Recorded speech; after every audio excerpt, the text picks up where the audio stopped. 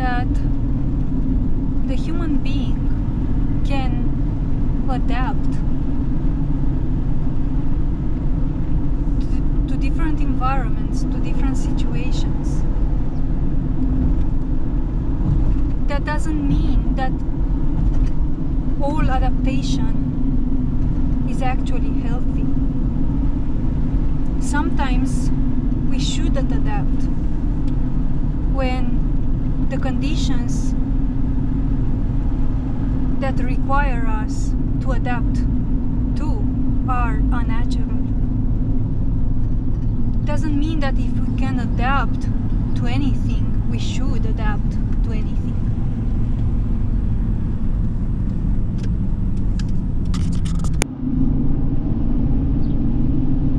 And in a similar way, it doesn't mean that if the earth can adjust to anything that humanity is doing and still, let's say, prevail, that doesn't mean that humanity is entitled to do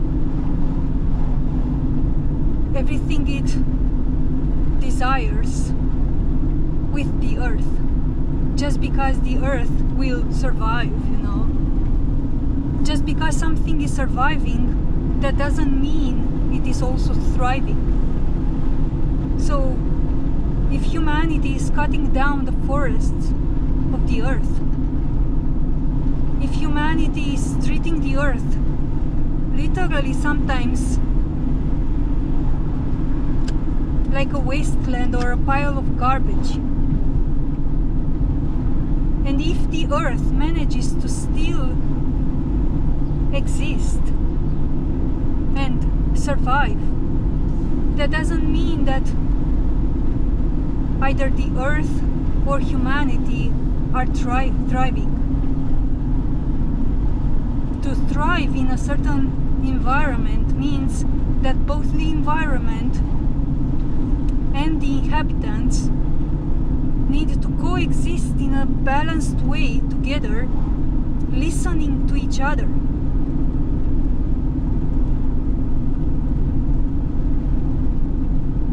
Finding a healthy, natural state of homeostasis together. Right now, what we have witnessed is the inhabitants of the earth have literally trashed the earth.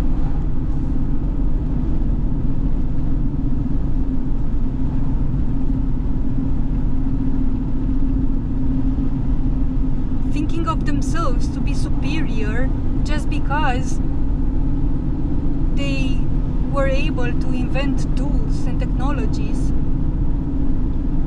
of destruction, basically, with which they could, let's say,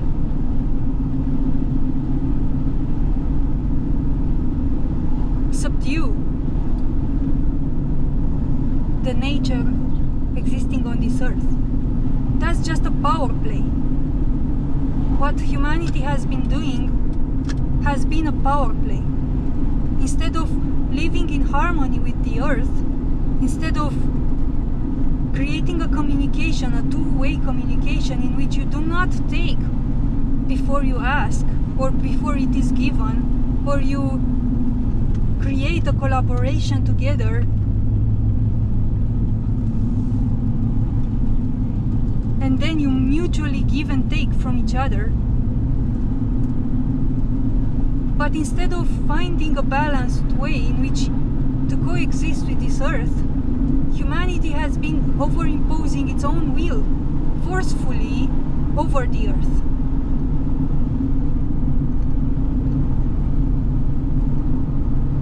Building tools and technologies through which humanity could just take and take and take, mindlessly,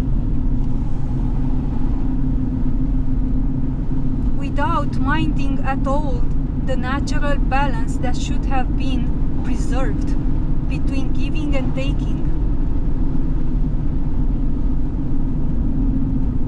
between two living beings, the human beings and the earth, which should have been able to have a communication together. This is a frustration and an anger that I find in a primordial place within myself, of the mother being freaking raped.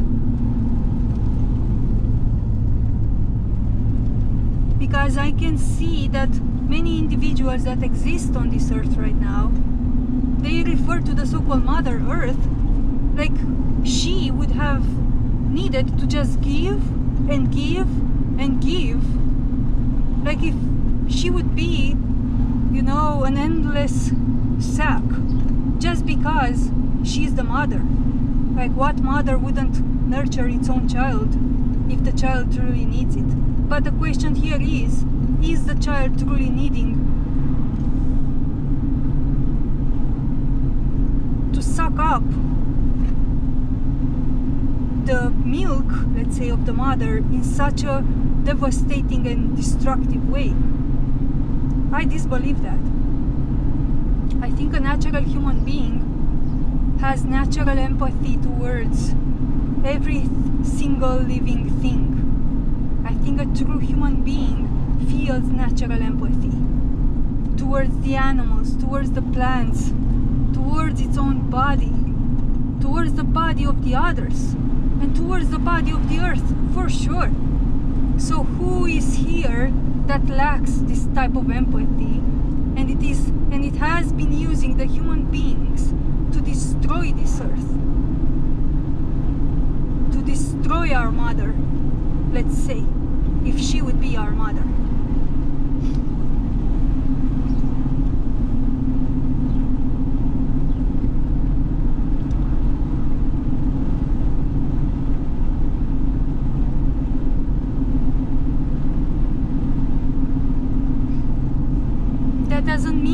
It doesn't mean that if the earth can adapt and adapt and adapt, that adaptation that the earth can continue to do is healthy.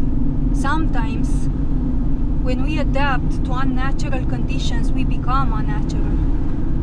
Both us, the human beings, and the earth.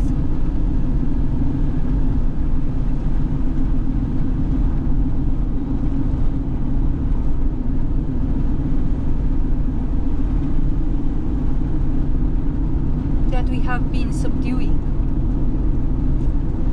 And when I say we, I also need to mention that I am far from including the true human beings in this we.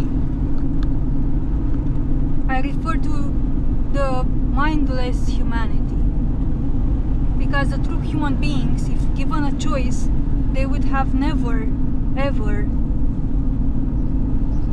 harmed the environment, the earth, one another. They would have preferred to die rather than harm. But since we find ourselves mindlessly here, given no other option, we all have been abusing this earth, this living being. We all have been abusing her. The thing that I'm finding is that when presented with this truth, when presented with this fact, most human beings, even the so-called spiritual ones, they cringe, you know. It's like, oh, no, Mother is here to give us endlessly, you know. No, Earth will adapt. Yeah, Earth will create new species, and everything is a cycle of evolution, and Earth is evolving, she's mutating, she's... Yeah, don't mind the torture that Earth has been subjected to, because she will just mutate, you know. She will just find a way. Yeah, we will find a way. Yeah, this is denial, in my opinion. This is cognitive bypass and cognitive dissonance at best. If not pure evil, why not say it up front? At worst. Like, we should learn humbleness. And then you have the simulation theory guys, which just say like, man, it's a simulation, man, just don't worry, it's just a, you know, it's just a simulation. Why worry? Everything is pixels, you know. Just don't mind what's happening to the earth. Don't mind what's happening to you, your body, to yourself. Just everything is an illusion, you know. It doesn't matter.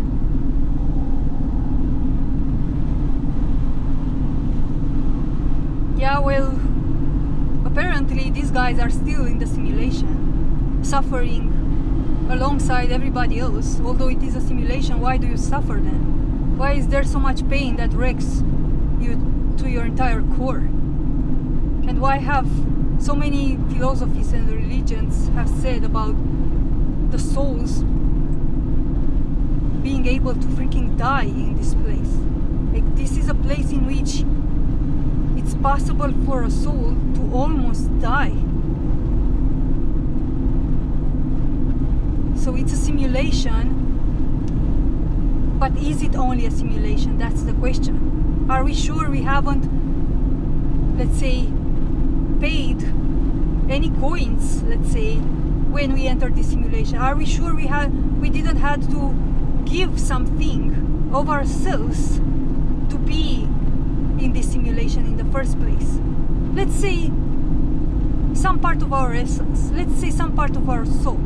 So are we sure that it's just a simulation, since our own awareness is currently immersed and attached to the simulation, and our soul is being contorted day and night by the simulation? So yeah, mentally and physically it is a simulation, but the simulation itself has access to our soul, because we had to give something, we had to pay some coins to buy the ticket to this simulation. So we paid with our own being, we paid with our own essence, we included and inserted and we gave a portion of our soul so we can experience this simulation.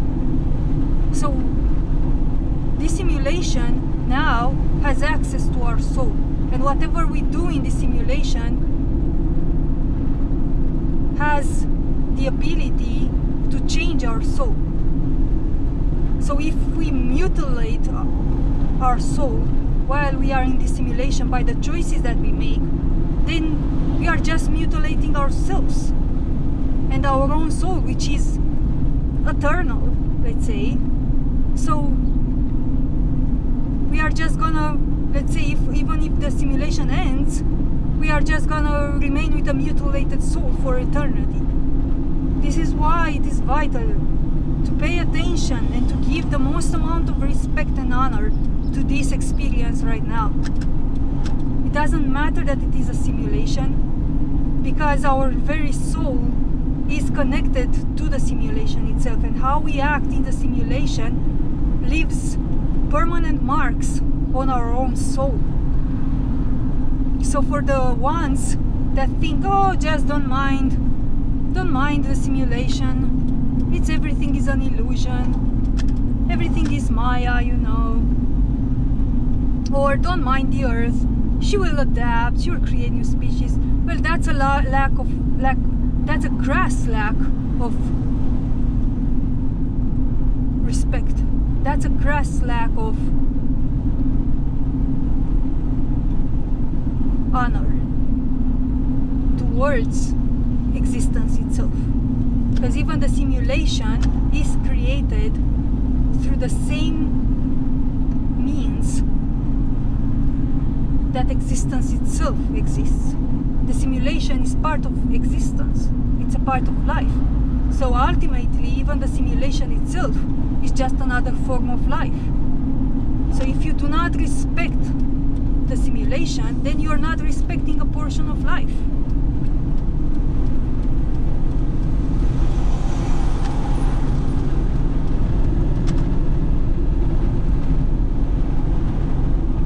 And since all of us, we are part of life,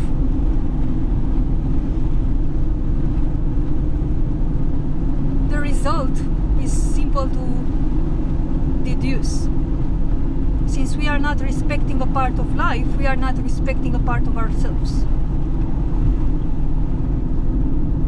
So the first thing that we have to do, I have to answer this. So the first thing thing that we have to relearn is how to pay respect. How to, independent of how our life is going, independent of anything that we've been through. The first thing, in my opinion, which I deeply feel it right now, is we need to learn to pay respect. Like if I would advise anything which is of utter importance right now, is learning respect. Learning respect towards life itself. Honoring that which is exactly as it is.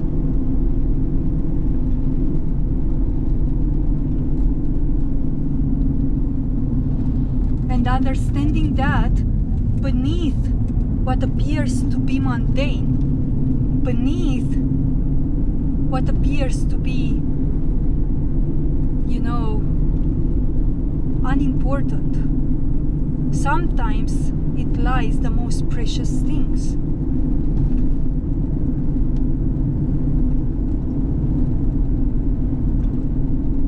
The simple things and the little things are the big things. So how we treat even the most, little thing in this earth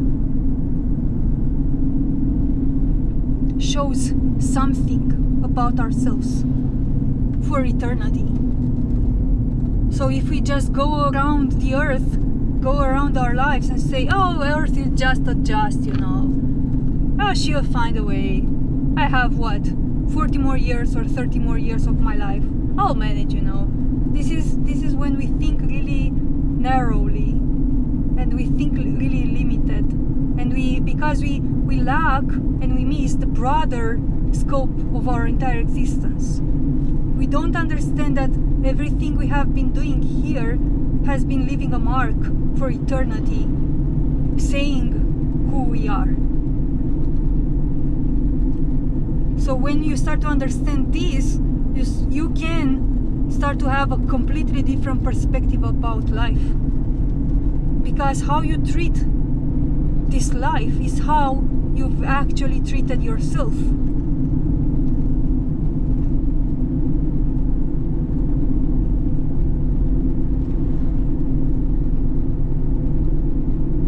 This is how we grow to become that which we do.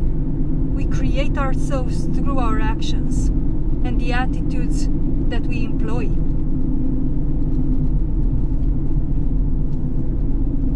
So even though right now, if you look around, it seems almost like there is no chance,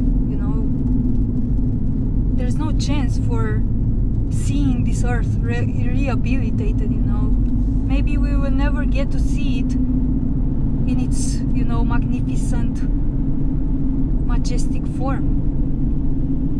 Maybe it's just gonna be only downwards from here,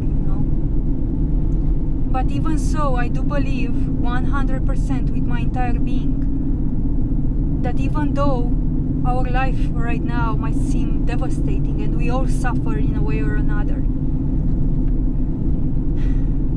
meeting our own life the way it is right now, even if in its devastated form, with, honor, with respect,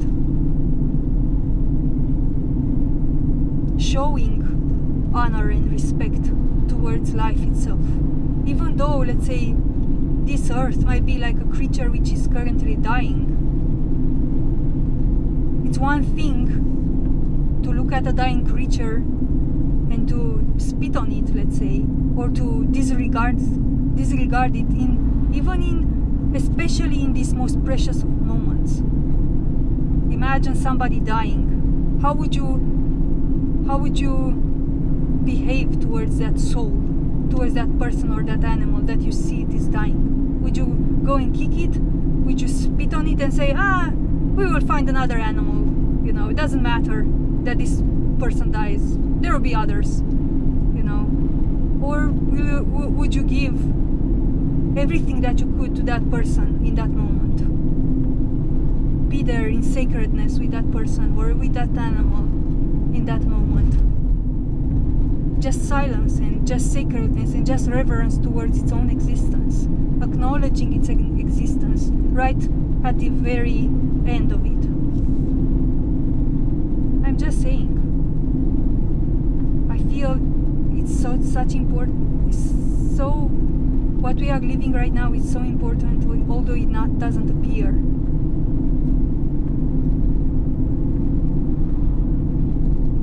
And many of us are still really, really numbed.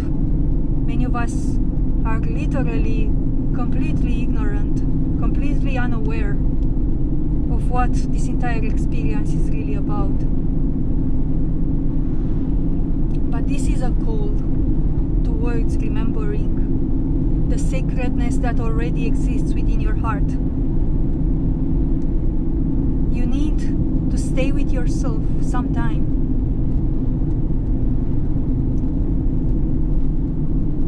Until the true sacredness and profundity finds you again. Until you are able to cry, literally cry.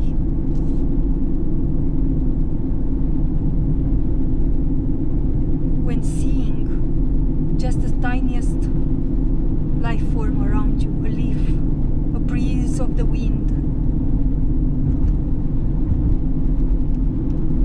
your feet, touching the ground, being fully here in your body,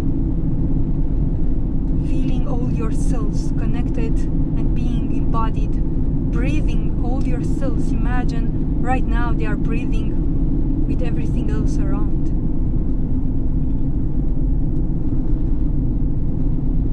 Through cellular respiration, of course. We are breathing each other out, in and out, all the time. We are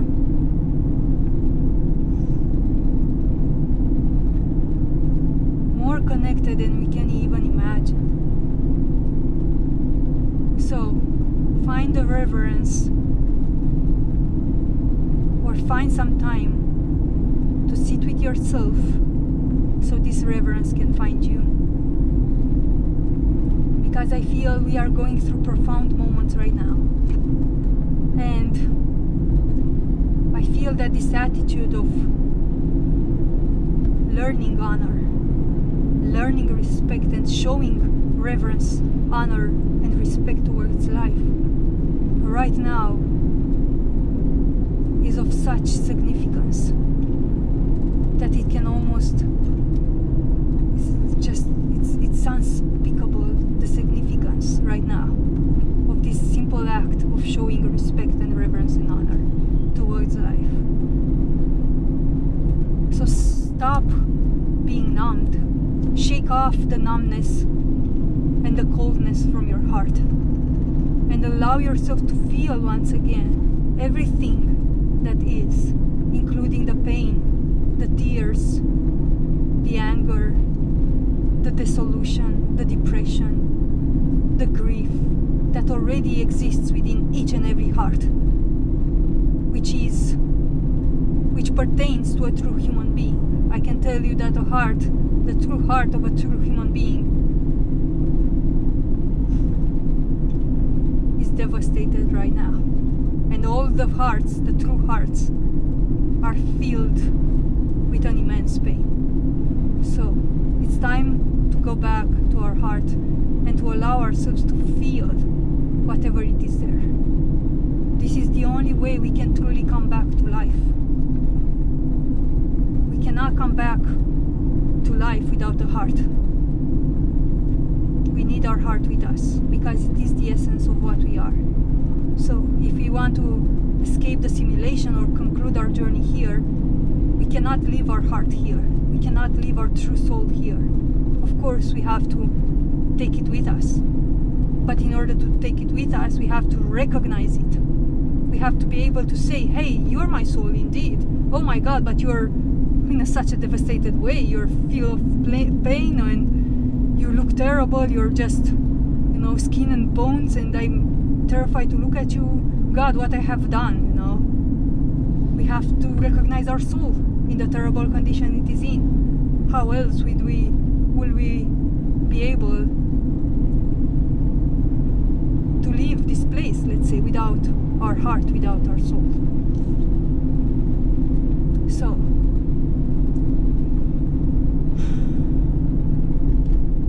this is the time to go back to the most simple things and learning honor and respect towards everything from life.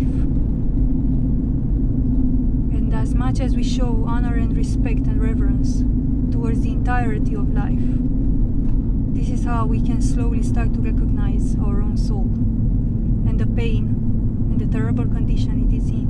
And our soul is being given back to us when we are learning how to give back reverence, respect, honor, and reciprocity towards life. It's as simple as that.